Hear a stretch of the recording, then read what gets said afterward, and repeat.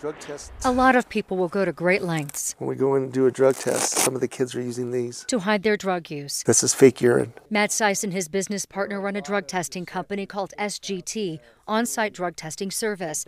Seiss says he's seen it all. I've seen them use blood pressure meds, muscle relaxers. They throw them in a bowl and they all party with them. New Mexico kids getting hooked on pills, then heroin, with many of them dying. If you suspect your kid is using something as simple as this little cup, And the strips that are in there. and a small amount of urine can be very telling. The little strips that are in there, they test for each specific drug.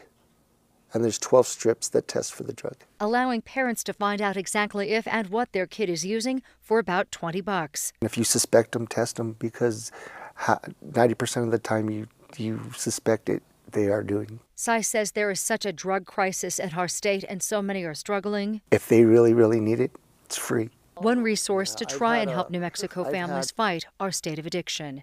Nancy Laughlin, KOAT Action 7 News.